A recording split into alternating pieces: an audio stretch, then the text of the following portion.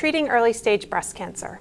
Hello, my name is Dr. Elizabeth Nichols, and I'm an associate professor in the Department of Radiation Oncology at the University of Maryland School of Medicine. Today, we'll be drawing outside the lines explaining the GammaPod, which is a unique radiation therapy system designed to treat early stage breast cancer. The GammaPod was designed and invented here at the University of Maryland School of Medicine. In the United States, roughly 330,000 women will be diagnosed with breast cancer this year. Roughly 2/3 of those women will be diagnosed with breast cancer at an early stage, which has a very high cure rate associated with it. Early stage breast cancers are typically treated with a surgical lumpectomy, where the surgeon will actually remove the tumor plus a rim of normal tissue around it to achieve what's called negative margins.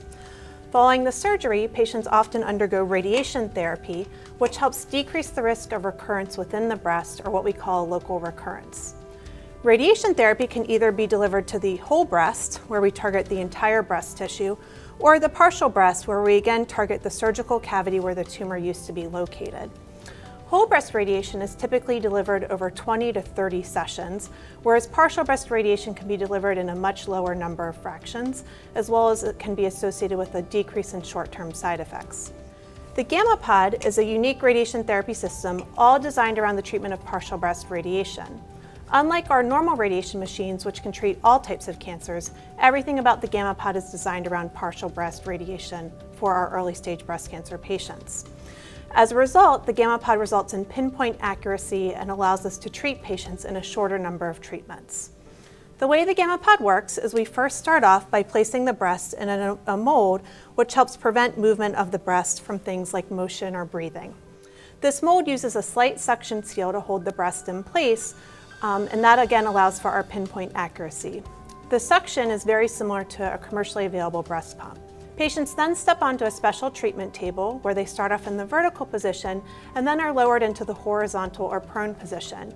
This allows the breast tissue to be pulled away from the chest wall, which can help protect our heart and our lung. Once the treatment is actually started, we again target the surgical cavity where the tumor used to be located, and the radiation is delivered through multiple different beam angles, typically over 100 angles, which can allow for a very high dose of radiation to our target and minimal dose of radiation to our normal tissues. This allows for maximal sparing of our normal breast tissue, our ribs, our heart, and our lung, which can be located in the chest cavity. The GammaPod is associated with less short-term and long-term side effects than our traditional radiation therapy. The most common side effects women experience are fatigue and skin reactions, and we have seen that these are significantly reduced with the GammaPod treatment. To learn more about the GammaPod, please visit our website and ask your physician if this treatment may be appropriate for you.